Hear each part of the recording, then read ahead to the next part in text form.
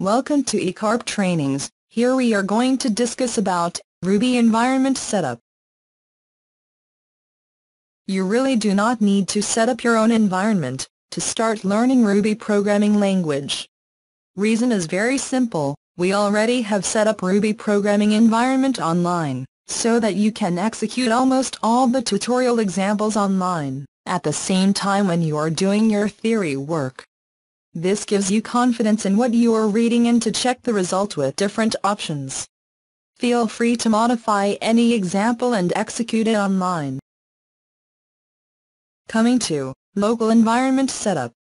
If you are still willing to set up your environment for Ruby programming language, then let's proceed. This tutorial will teach you all the important topics related to environment setup. I would recommend to go through the following topics first and then proceed further. Ruby installation on Linux or Unix. If you are planning to have your development environment on Linux or Unix machine, then go through this chapter. Ruby installation on Windows. If you are planning to have your development environment on Windows machine, then go through this chapter. Ruby command line options. This chapter lists out all the command line options, which you can use along with Ruby interpreter. Ruby environment variables. This chapter has a list of all the important environment variables to be set to make Ruby interpreter works. To write your Ruby programs, you will need an editor. If you are working on Windows machine, then you can use any simple text editor like Notepad or Edit+. Vim-Proved is very simple text editor. This is available on almost all Unix machines and now Windows as well. Otherwise, you can use your favorite Vi editor to write Ruby programs. RubyWin is a Ruby integrated development environment for Windows. Ruby development environment is also very good IDE for Windows users. Interactive Ruby provides a shell for experimentation.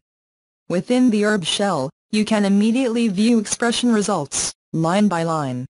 This tool comes along with Ruby installation, so you have nothing to do extra to have ADOBE working. Just type ADOBE at your command prompt and an interactive Ruby session will start as given here. For more details on this topic, and for supporting details, please visit www.ecorptrainings.com or contact on ECORP Trainings. Dial from USA to us on +1 7034445480. Dial from India to us on +91 814 311 1555. Dial from UK to us on +44 203 468 0685. Or email us at training@ecorptrainings.com. Thank you.